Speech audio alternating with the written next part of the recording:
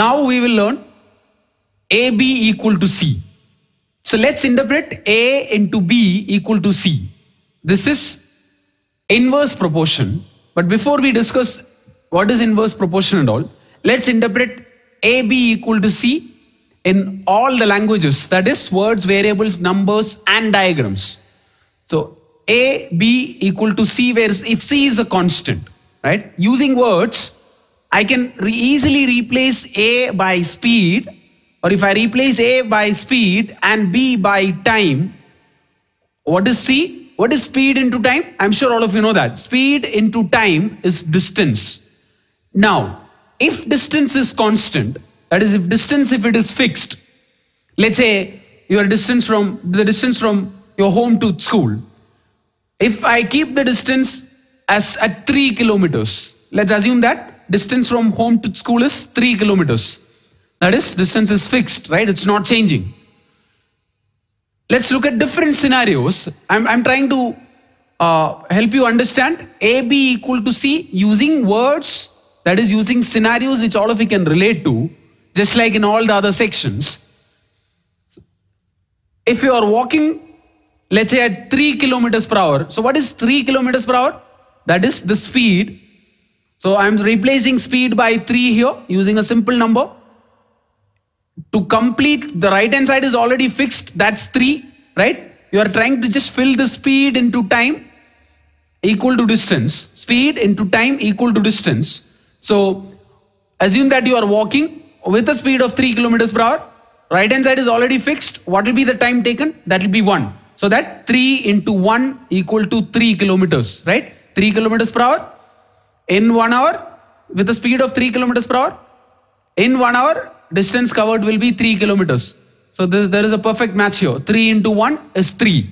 Now, instead of walking, let's say if you are running at 6 kilometers per hour, distance is still the same. So 6 into the time taken, you are supposed to get 3. So what will be the time here? 6 into 1 by 2, you will get 3. 6 into 1 by 2 is 3. The right hand side is constant, right? I told you that keep the distance constant because that's anyway constant, right? We are looking at a practical scenario here. Distance between your home and school, we assume that's 3. So that's fixed, or that's what is constant here. Now, so we looked at the scenario where you were walking at 3 kilometers, taking 1 hour. In 1 hour, you will reach school.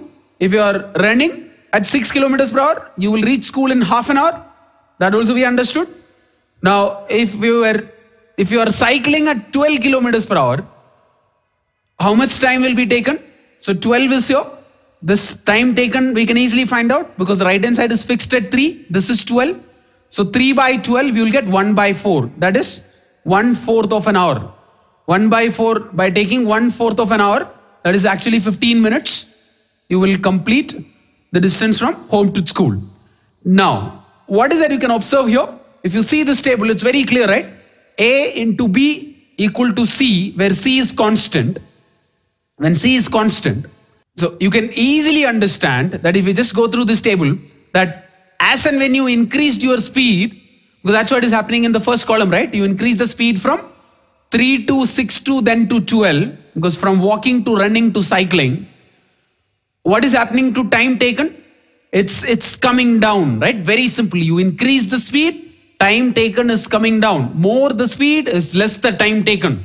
You don't need this example to understand that. If you are using common sense, I'm sure you will, and all of you know this very well, that if you go faster, you will reach earlier. That we just used an example to show you, or I just used an example to show you that here, more the speed is less the time taken when the distance is constant, right? And the distance is constant. In that kind of a scenario, now if I bring back, instead of speed, if I replace it by A, instead of time, if I replace it by B, instead of distance, if I replace it by C. It's a scenario where A into B is C, right? A and B are said to vary in inverse proportion if AB is a constant. Now in this case, AB is a constant. I fixed that constant at 3 by fixing the distance from home to school at 3. So that kind of a scenario, that A and B are said to be in inverse proportion if AB is a constant. And that is when more of A is less of B.